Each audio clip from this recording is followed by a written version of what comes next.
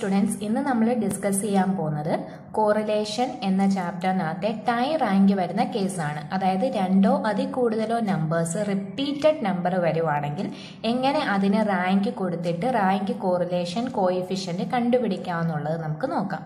അതിനു മുമ്പ് എൻ്റെ ചാനൽ ആദ്യമായിട്ടാണ് കാണുന്നതെങ്കിൽ സബ്സ്ക്രൈബ് ചെയ്യുക, തൊട്ടടുത്ത് കാണുന്ന ബെല്ലൈക്കൺ ഇനാബിൾ ചെയ്യുക. എങ്കിലേ ഞാനിടുന്ന ഫർദർ വീഡിയോസ് നിങ്ങൾക്ക് നോട്ടിഫിക്കേഷനായിട്ട് ലഭിക്കത്തുള്ളൂ. അപ്പം നമുക്ക് ക്ലാസ്സിലോട്ട് പോകാം. അപ്പോൾ നമ്മൾ ഇതിനു മുമ്പ് ഒരു വീഡിയോ ചെയ്തിരുന്നു റാങ്ക് കോറിലേഷൻ കണ്ടുപിടിക്കാൻ. When ranks are given and not given. Ranks തന്നിട്ട് റാങ്ക് കോറിലേഷൻ കണ്ടുപിടിക്കുന്ന ഒരു കേസും, റാങ്ക്സ് തന്നിട്ട് റാങ്ക്സ് തരത്തില്ല എന്നിട്ട് നമ്മൾ റാങ്ക് ഇട്ട് കൊടുത്തിട്ട് റാങ്ക് കോറിലേഷൻ കോയിഫിഷ്യന്റ് കണ്ടുപിടിക്കുന്ന ഒരു മെത്തേഡും നമ്മൾ ചെയ്തിരുന്നു. അപ്പം ഇപ്പം ചെയ്യാൻ പോകുന്നത് ടൈ റാങ്ക് വരുമ്പോൾ ഉള്ള കേസാണ് ചെയ്യാൻ പോകുന്നത്. അപ്പം മറ്റേതിൻ്റെ ഇക്വേഷൻ എന്ന് പറയുന്നത്, അതായത് when ranks are given and not given, tie വരത്തില്ല. ആ കേസിലെ ഇക്വേഷൻ എന്ന് പറഞ്ഞാൽ R = 1 - 6 സിഗ്മ d², ഇവിടം വരെ ഉള്ളായിരുന്നു. എന്നിട്ട് ഡിവൈഡഡ് ബൈ n³ - n ആയിരുന്നു. അപ്പം ടൈ റാങ്ക് വരുമ്പോഴാണ് ഈ ലെങ്തി ഇക്വേഷൻ യൂസ് ചെയ്യുന്നത്. അപ്പം നമുക്ക് ആദ്യം പ്രോബ്ലം എങ്ങനെയാണ് ചെയ്യുന്നത് നോക്കാം. From the data find out rank correlation coefficient. അപ്പോൾ ഈ തന്നിരിക്കുന്ന ഡേറ്റ വെച്ചുകൊണ്ട് നമുക്ക് റാങ്ക് കോറിലേഷൻ കോയിഫിഷ്യന്റ് കണ്ടുപിടിക്കണം. അപ്പം X, Y, R1, R2, D = R1 - R2, then d². ഇത്രയും ഞാൻ എഴുതി. ഇനി എക്സ് എന്ന് പറയുന്നത് കുറച്ച് വാല്യൂസ് തന്നിട്ടുണ്ട്. 50, 60, 65, 50, 55, 60, 50, 30, 40. ആ വാല്യൂസ് ഞാൻ താഴോട്ട് എഴുതുവാണ്. എക്സിന് താഴെ 50, 60, 65, 50, 55, 60, 50, 30 ആൻഡ് 40.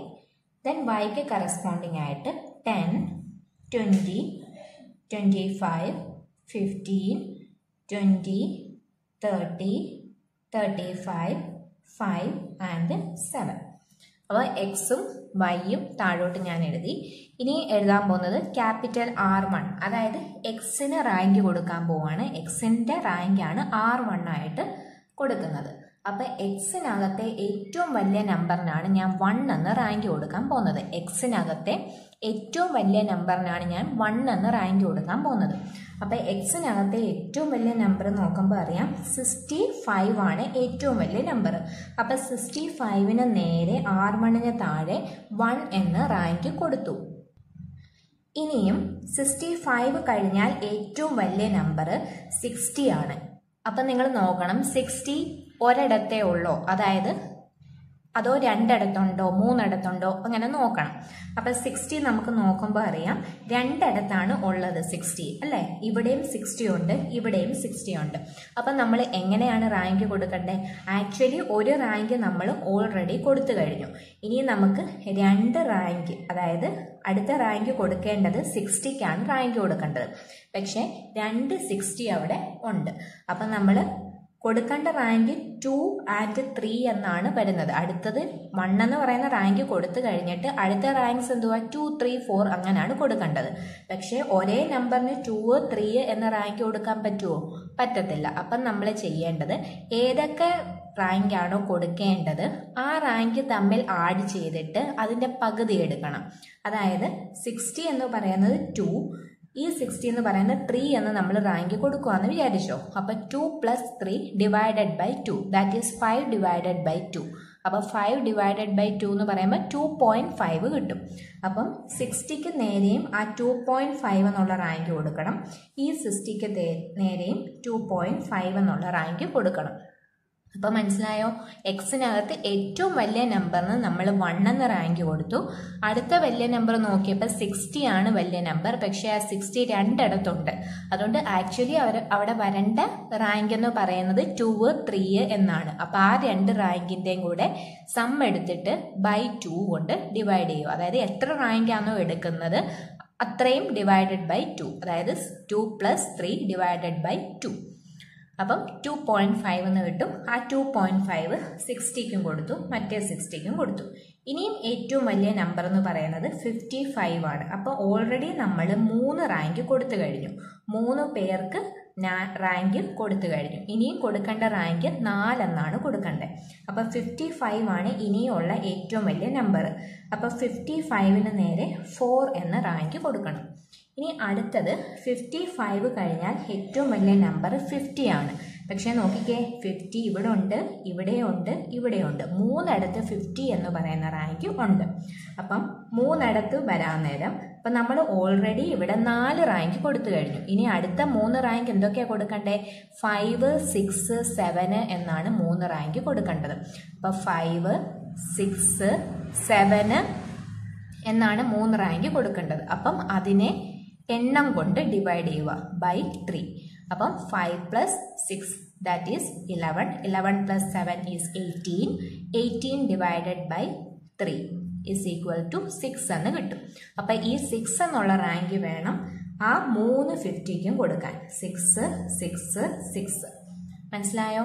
ആദ്യം നമ്മുടെ ഏറ്റവും വലിയ നമ്പർ 65ന് 1 എന്ന് റാങ്ക് കൊടുത്തു. അടുത്ത ഏറ്റവും വലിയ നമ്പർ 60 ആയിരുന്നു, 2 ഇടത്തുണ്ടായിരുന്നു. അപ്പോൾ അവിടെ 2ഉം 3ഉം ആണ് കൊടുക്കേണ്ടത്. അപ്പോൾ 2ഉം 3ഉം കൂടി ആഡ് ചെയ്തിട്ട് by 2. 2 + 3 divided by 2 that is 5/2. 2.5 എന്ന് കിട്ടും. ആ 2.5 രണ്ടിടത്തും കൊടുക്കണം. അപ്പം നമ്മളിപ്പം 1 എന്നുള്ള റാങ്ക് കൊടുത്തു, 2.5 രണ്ടിടത്ത് കൊടുത്തു. അപ്പം 3 റാങ്ക് നമ്മൾ ഓൾറെഡി കൊടുത്തു കഴിഞ്ഞു. ഇനി അടുത്തത് 55 ആണ് ഏറ്റവും വലുത്, അതിന് 4 എന്നുള്ള റാങ്ക് കൊടുത്തു. ഇനി ഏറ്റവും വലുത് 50 ആണ്, അവിടെ 5, 6, 7 എന്നാണ് റാങ്ക് വരുന്നത്. അപ്പോൾ അത് 3ഉം കൂടി ആഡ് ചെയ്തിട്ട് എണ്ണം കൊണ്ട് ഡിവൈഡ് ചെയ്യണം. അപ്പോൾ അതിൻ്റെ ആവറേജ് 6 എന്ന് കിട്ടും. ആ 6 എന്നുള്ളത് വേണം 50 കിട്ടിയ 3 എണ്ണത്തിനും കൊടുക്കാൻ. ഇപ്പം നമ്മൾ ഓൾറെഡി എത്ര റാങ്ക് കൊടുത്തു കഴിഞ്ഞു? 1, 2, 3, 4, 5, 6, 7 റാങ്ക് കൊടുത്തു കഴിഞ്ഞു. അപ്പം അടുത്തത് 8 എന്ന് വേണം റാങ്ക് കൊടുക്കാൻ. അപ്പം അതിനകത്ത് ഇനിയുള്ള ഏറ്റവും വലിയ നമ്പർ 40 ആണ്. അപ്പോൾ 40യുടെ റാങ്ക് എത്രയാണ്? 8. ഇനിയും 30യുടെ റാങ്ക് എത്രയാണ്? 9. ഇങ്ങനെയാണ് റാങ്ക് കൊടുക്കുന്നത്. ഇനി അടുത്ത് R2. R2 എന്ന് പറയുന്നത് വൈക്ക് ഉള്ള റാങ്കാണ് R2വിനകത്ത് കൊടുക്കേണ്ടത്. അപ്പോൾ വൈക്കകത്തെ ഏറ്റവും വലിയ നമ്പർ ഏതാണ്? 35 ആണല്ലേ. അപ്പം 35ന് ഞാൻ 1 എന്ന് റാങ്ക് കൊടുത്തു. ഇനിയും ഏറ്റവും വലിയ നമ്പർ 30 ആണ്. 30 വേറെ എങ്ങും റിപ്പീറ്റ് ചെയ്തിട്ടില്ല. അപ്പം 30ക്ക് 2 എന്ന് റാങ്ക് കൊടുത്തു. ഇനിയും ഏറ്റവും വലിയ നമ്പർ 25 ആണ്. 25ഉം റിപ്പീറ്റ് ചെയ്തിട്ടില്ല. അപ്പം 25ന് ഞാൻ 3 എന്ന റാങ്ക് കൊടുത്തു. അടുത്തത് ഏറ്റവും വലുതെന്ന് പറഞ്ഞാൽ 20 ആണ്. പക്ഷേ 20 രണ്ടിടത്തുണ്ട്. അപ്പം നമ്മൾ ഓൾറെഡി 3 റാങ്ക് കൊടുത്തു കഴിഞ്ഞു. ഇനിയും കൊടുക്കേണ്ട റാങ്ക് 4ഉം 5ഉം ആണല്ലേ. അപ്പം ആ 4ഉം 5ഉം കൂടി അങ്ങ് ആഡ് ചെയ്യണം. അപ്പം 4 + 5 = 9 ഡിവൈഡഡ് ബൈ 2 ദാറ്റ് ഈസ് 4.5 എന്ന് കിട്ടും. അപ്പം രണ്ടിടത്തും അതായത് 20ക്ക് നേരെ 4.5, താഴത്തെ 20ക്ക് നേരെ എന്ത് കൊടുക്കണം? 4.5 എന്ന് കൊടുക്കണം. അപ്പോൾ ഇപ്പം നമ്മൾ ഓൾറെഡി 5 റാങ്ക് കൊടുത്തു കഴിഞ്ഞു. ഇനിയും 6ാമത്തെ റാങ്കാണ് കൊടുക്കേണ്ടത്. അപ്പോൾ ഇനിയുള്ള ഏറ്റവും വലിയ നമ്പർ 15 ആണല്ലേ. അപ്പം അതിന് 6 എന്ന റാങ്ക് കൊടുത്തു. അടുത്ത വലിയ നമ്പർ 10 ആണ്, അതിന് 7 എന്ന് കൊടുത്തു. അടുത്ത വലിയ നമ്പർ 7, അപ്പോൾ അതിന് 8 എന്ന് കൊടുത്തു. ഏറ്റവും ചെറിയ നമ്പർ 5, അപ്പം അതിന് 9 എന്ന് കൊടുത്തു. ഇങ്ങനെയാണ് റാങ്ക് കൊടുക്കുന്നത്. ഇനി നമ്മൾ പഴയത് ചെയ്തതുപോലെ തന്നെ D കണ്ടുപിടിക്കണം. R1 - R2. അപ്പോൾ 6 - 7 is -1. 2.5 - 4.5 is -2. 1 - 3 is -2. 6 - 6 is 0. 4 - 4.5 is -0.5. 2.5 - 2 is 0.5. 6 - 1 is 5. 9 - 9 0. 8 - 8 0. ഇനി ഈ ഡിയുടെ square. -1ന്റെ square 1. -2ന്റെ square 4. -2ന്റെ square 4 0. -0.5ന്റെ square വരുമ്പം 0.25. 0.5ന്റെ സ്ക്വയറും 0.25. 5ന്റെ സ്ക്വയർ 25 0 0. ഇനി നമ്മളിവിടെ സിഗ്മ ഡി സ്ക്വയർ കണ്ടുപിടിക്കണം. സിഗ്മ ഡി സ്ക്വയർ എല്ലാം കൂടി ആഡ് ചെയ്യുമ്പോൾ 34.50 എന്ന് കിട്ടും. 34.5 എന്ന് കിട്ടും. ഇനി നമ്മൾ നമ്മുടെ ഇക്വേഷനകത്ത് ഇതെങ്ങനെ അപ്ലൈ ചെയ്യാമെന്ന് നോക്കാം. അപ്പം നമ്മുടെ ഇക്വേഷൻ കണ്ടോ? Capital R is equal to 1 - 6. Sigma D square എന്ന് പറയുന്നത് 34.5 നമുക്ക് കിട്ടി. അപ്പം 34.5 പ്ലസ് 1/12 ഓൾറെഡി ഇക്വേഷനകത്ത് ഉള്ളതാണ്. ഇനി നമുക്ക് കണ്ടുപിടിക്കേണ്ടത് M1 എങ്ങനെയാണ് കിട്ടുന്നത്, M2 എങ്ങനെയാണ് കിട്ടുന്നതെന്ന് നോക്കാം. M1 എന്ന് പറയുന്നത് നമ്മൾ ആദ്യം നമ്മുടെ ഏത് റാങ്കാണ് റിപ്പീറ്റ് വന്നതെന്ന് നോക്കണം. അപ്പം ആദ്യം ഏത് റാങ്കാണ് റിപ്പീറ്റ് വന്നത്, എക്സ് എന്നുള്ളതിനകത്തുനിന്ന് തുടങ്ങണം, എന്നിട്ട് വൈയിലോട്ട് പോകണം. അപ്പം എക്സിനകത്ത് ആദ്യം റിപ്പീറ്റ് വന്നത് 60 എന്ന് പറയുന്ന റാങ്കാണ്. അത് എത്ര വട്ടം റിപ്പീറ്റ് വന്നു നോക്കണം. അപ്പം 60 എന്ന് പറയുന്നത് 2 വട്ടമാണ് റിപ്പീറ്റ് വന്നത്. അപ്പം നമ്മുടെ M1 എന്ന് പറഞ്ഞാൽ എന്താണ്, 2 ആണ്. M1 എന്ന് പറഞ്ഞാൽ 2 ആണ്. ഇനി അടുത്തത് M2 എന്ന് പറയുന്നത് ആ എക്സിനകത്ത് തന്നെ വേറെ ഏതെങ്കിലും നമ്പേഴ്സ് റിപ്പീറ്റ് വന്നോ നോക്കണം. അതായത് നമ്മൾ ടൈ റാങ്ക്സ് വന്നോ നോക്കണം. അപ്പം നമുക്കറിയാം 60 കഴിഞ്ഞിട്ട് 50 ആയിരുന്നു റിപ്പീറ്റ് ആയിട്ട് വന്നത്. 50 3 റിപ്പീറ്റ് വന്നത്. അപ്പം അടുത്ത പാർട്ടിനകത്ത് M2 എന്ത് വരും, 3 എന്ന് വരും. അടുത്ത് ഇനി എക്സിനകത്ത് വേറെ ഏതെങ്കിലും നമ്പർ റിപ്പീറ്റ് വന്നോ നോക്കണം. അപ്പോൾ ഒരു നമ്പർ റിപ്പീറ്റ് വന്നിട്ടില്ല. അപ്പം നമ്മൾ എങ്ങോട്ട് പോകണം, വൈയിലോട്ട് പോകണം. അപ്പം വൈ നോക്കാൻ നേരം വൈക്കകത്ത് റിപ്പീറ്റ് വന്നത് 4.5 അല്ലേ. അതെന്തൊക്കെയായിരുന്നു, 20 കേസിൽ മാത്രമാണ് റിപ്പീറ്റ് വന്നത്. അപ്പം വൈക്കകത്ത് റിപ്പീറ്റ് വന്നത് 20 ആണ്. അത് എത്ര വട്ടം റിപ്പീറ്റ് വന്നു, 2 വട്ടം റിപ്പീറ്റ് വന്നു. അപ്പം അടുത്ത M3 എന്ന് പറയുന്നത് എന്ത് വരും, 2. അതായത് എത്ര വട്ടം റിപ്പീറ്റ് വന്നോ അതിൻ്റെ എണ്ണമാണ് കറസ്പോണ്ടിങ് M1, M2, M3 എന്ന് വരുന്നത്. അപ്പോൾ ഇനിയും വൈക്കകത്ത് വേറെ റെപ്പിറ്റേഷനൊന്നും ഇല്ല. ഇനി ഉണ്ടെങ്കിലോ വീണ്ടും ഈ ഇക്വേഷൻ എക്സെട്ര എന്ന് കൊടുത്തേക്കുന്നുണ്ടോ, ഈ ഇക്വേഷൻ വീണ്ടും നീണ്ടുപോകും. അപ്പോൾ ഇനി അടുത്ത ഒരു സ്റ്റെപ്പ് കൂടി, അതായത് വൈക്കകത്ത് ഇനി വേറൊരു നമ്പർ റിപ്പീറ്റ് ആയിട്ട് വരുന്നുണ്ടായിരുന്നെങ്കിൽ ഈ ഇക്വേഷനകത്ത് പ്ലസ് 1/12 M4³ മൈനസ് M4 അങ്ങനെ വന്നേനെ. അങ്ങനെ എക്സെട്ര എന്ന് പറഞ്ഞ് പോകും. അപ്പം ഈ കേസിൽ M1, M2, M3 മാത്രം മതി അല്ലേ. ഇക്വേഷൻ ഇവിടം വരെ ഉള്ളൂ ഈ കേസിൽ. കാരണം M1 എന്ന് പറയുന്നത് 2, അതായത് 60 2 വട്ടം റിപ്പീറ്റ് ചെയ്തു. M2 എന്ന് പറയുന്നത് 3, അതായത് അടുത്തത് റിപ്പീറ്റ് ചെയ്തത് 50 ആണ്. അത് 3 വട്ടം റിപ്പീറ്റ് ചെയ്തു. പിന്നെ എക്സിനകത്ത് റെപ്പിറ്റേഷൻ ഒന്നുമില്ല. പിന്നെ വൈക്കകത്തോട്ട് പോയപ്പം 20 ആണ് റിപ്പീറ്റ് ചെയ്തത്. അത് 2 വട്ടം റിപ്പീറ്റ് ചെയ്ത്, അതുകൊണ്ട് M3 = 2 എന്ന് വന്നു. ഇനി നമ്മുടെ ഇക്വേഷനകത്ത് നമുക്ക് എല്ലാം കിട്ടിയല്ലോ. M1 2, M2 3 ആൻഡ് M3 2, അങ്ങനെ നമുക്ക് എല്ലാം കിട്ടി. ഇനി നമുക്ക് ഇക്വേഷനകത്ത് ഇട്ട് കൊടുത്താൽ മാത്രം മതി. അപ്പോൾ 1/12 M2³. അപ്പോൾ M2 എന്ന് പറഞ്ഞാൽ M1³ M1 എന്ന് പറഞ്ഞാൽ 2 ആണല്ലേ. അപ്പോൾ 2³ minus 2 plus next 1/12 M2³ M2 എത്രയാണ്, 3 ആണല്ലേ. 3³ മൈനസ് 3 പ്ലസ് 1/12 നെക്സ്റ്റ് M3³ അപ്പം 2 ആണ്. 2³ മൈനസ് 2.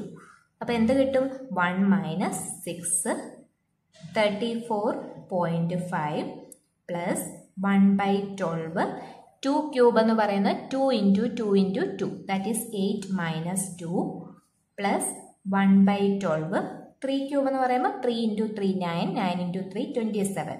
അപ്പം 27 മൈനസ് 3 പ്ലസ് 1/12 2³ 8 മൈനസ് 2. അപ്പം ഇത്രയാണ് വരുന്നത്.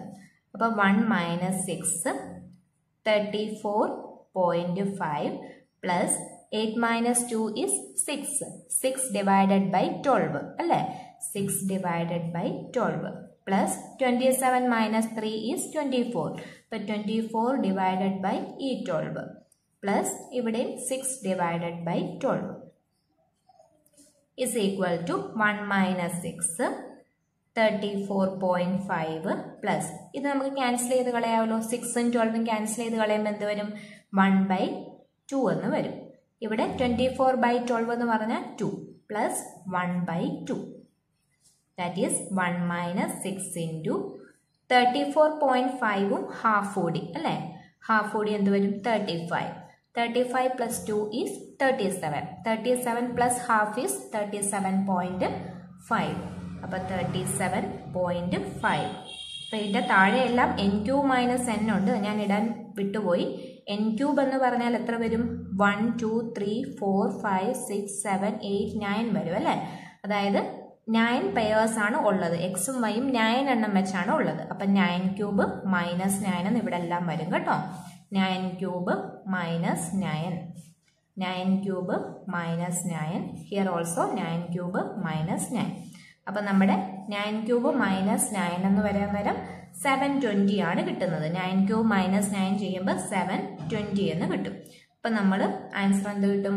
1 minus 6 into 37.5 divided by 720 ചെയ്യുമ്പോൾ 0.312 എന്ന് കിട്ടും. അപ്പോൾ that is final answer is 0.688 എന്ന് കിട്ടും.